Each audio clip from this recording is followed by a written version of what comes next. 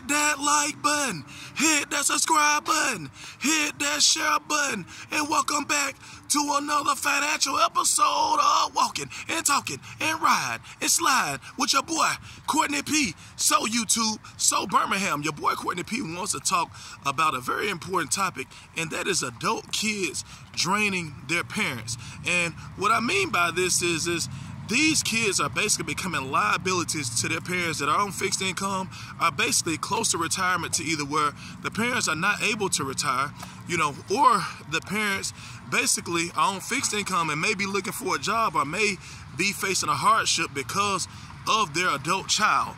And what I mean by this is some people will think about, well, people have kids in the house 35, 40, 45, 50 years old and older sometimes. However, that does not necessarily mean that the child is basically being a liability to the parent. That child could be paying the parent $400 or $500 per month for rent.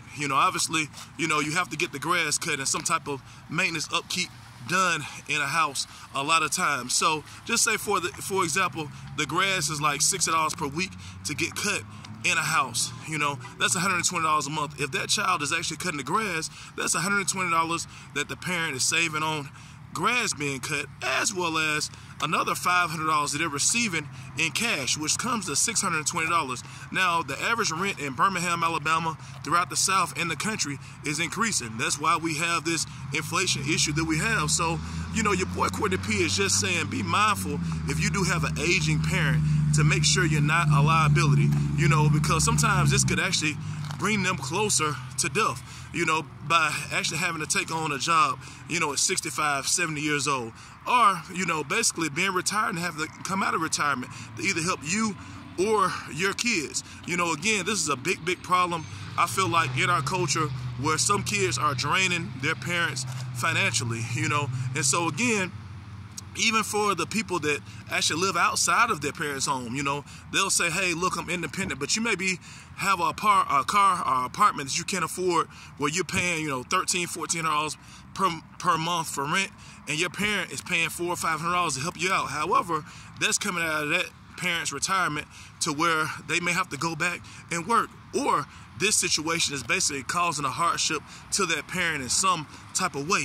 So, like we say all the time, we're going to keep it positive. We're going to keep it pushing. We are truly making allies over enemies. And we also have to protect our elderly, because we want our parents, we want our grandparents to live, as long as possible. And in some situations, the parent is not just taking care of the adult child, they're also taking care of the adult grandchild. So again, if you have multiple people that's actually living in a household that's not contributing anything, or contributing the minimal, that is creating an awful liability to where, this parent, a grandparent, is basically has a hardship because of someone else. And your boy Courtney P feels like that's not right. Your boy Courtney P feels like there's no sense of responsibility. Your boy Courtney P feels like this is a situation that's always gonna try to bring our culture behind, or gonna keep our culture behind. But like we say all the time, we're gonna keep it positive. We're gonna keep it pushing. We making allies over enemies again and again and again. Thanks for walking